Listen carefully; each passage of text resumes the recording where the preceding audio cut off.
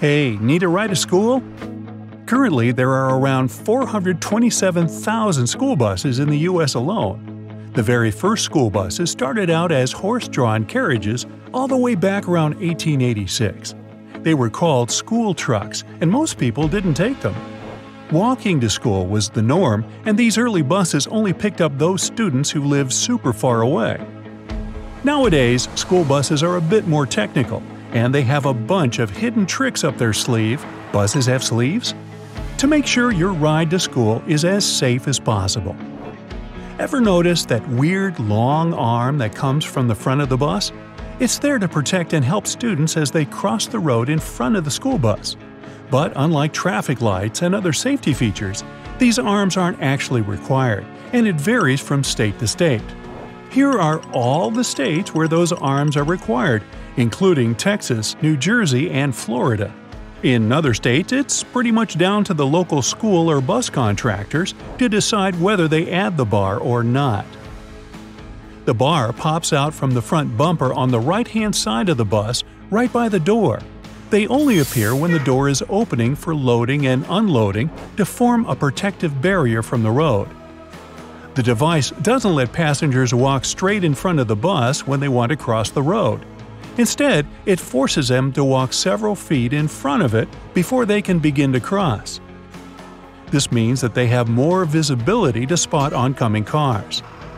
It also means that the bus driver can see them as they're crossing the road. This helps to avoid a common blind spot that's immediately in front of the bus close to the bumper. Because the front of the bus is so long, the driver can't see anyone crossing in this area, which can be really dangerous. When the students have safely crossed the road thanks to the help of the driver and the bus's handy long arm, the arm retracts back in.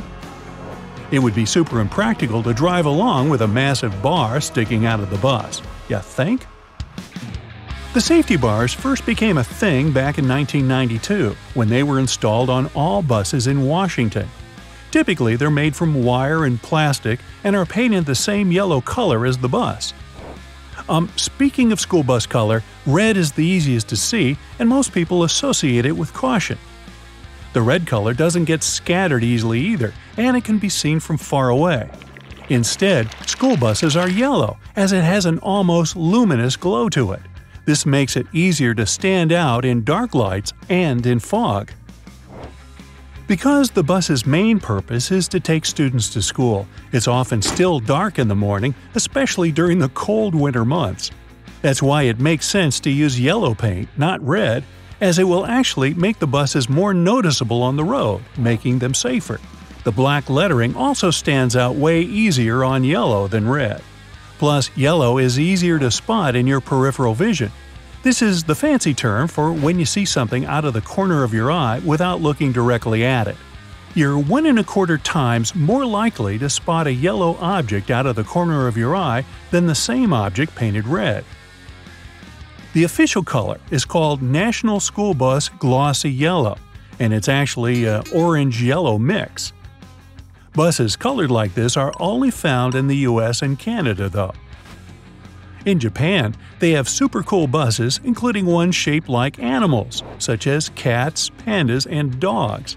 They even have buses in the shape of your favorite characters, for example, Pikachu, Snoopy, and Hello Kitty. American school buses surprisingly can't go that fast, which is another handy safety feature. They can reach a max speed of around 65 miles per hour, although local speed limit laws are usually way lower for them. One guy, American Paul Stender, wanted to see just how fast a school bus could go. He added a jet engine, which boosted its speed to a whopping 367 miles per hour. Buckle your seatbelts! Oh, wait. Bus companies go to all this trouble to make the journeys as safe as possible. Still, there aren't any seatbelts in the buses. Seatbelts are designed to protect us in the event of a car accident and can ultimately save our lives. But as weird as it sounds, having seatbelts on a school bus won't actually make it safer. Traveling by school bus is actually 40 times safer than traveling by car, and some experts even say that school buses are the safest form of travel out of them all, including planes, ships, and trains. This is all down to something called compartmentalization. It's sort of like eggs in an egg carton put in a divided box. This basically means that all the seats are situated close to each other and have high backs which are padded. If an accident did happen and a student got thrown forward, they'd only move a tiny distance. They would unlikely injure their head, as if they banged it, it would be on the back of the padded seat. The padding would almost act like an airbag. The official law is that if a school bus weighs over 10,000 pounds, they don't have to have seatbelts. Some states still do put seatbelts on their buses. These half-dozen states are California, New York, Florida, New Jersey, Texas, and Louisiana. If the bus is under 10,000 pounds, they're legally required to add seatbelts. Another crucial safety factor is that passengers sit way above ground level on a bus. This means that if another vehicle collided with the bus, the impact would happen under the seats. Those black lines on the side of the bus aren't just an aesthetic feature either. They're actually made of metal and are put there to strengthen the walls of the bus. If a collision was to happen, these added metal bars would absorb most of the force, protecting the passengers inside. This also means that the crash won't affect large areas. They're positioned strategically too. The bottom bar is at floor level, the middle one matches the bottom of the seats, and the top one is at the height of either the top of the seats or the bottom of the window. In the event of an accident, they also give firefighters a better idea of where to cut, meaning they can get inside to offer help faster. School buses also have grill covers in order to keep the diesel engine warm in winter in areas with extreme temperatures. This massively reduces the chance of the bus conking out and stopping in the middle of a busy road. Some school buses also have a black hood, not a yellow one, to match the rest of the vehicle.